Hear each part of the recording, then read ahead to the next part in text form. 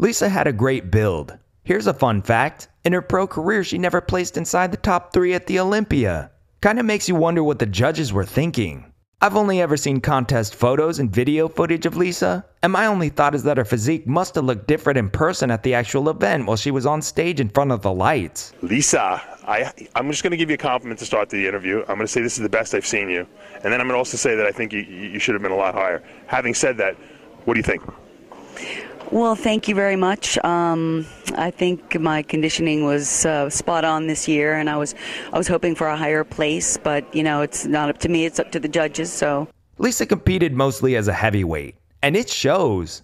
The only muscle group of hers which could have used a bit more size and definition was her abs.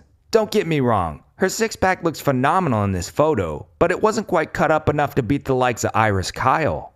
Other than that, her size and vascularity was just wow.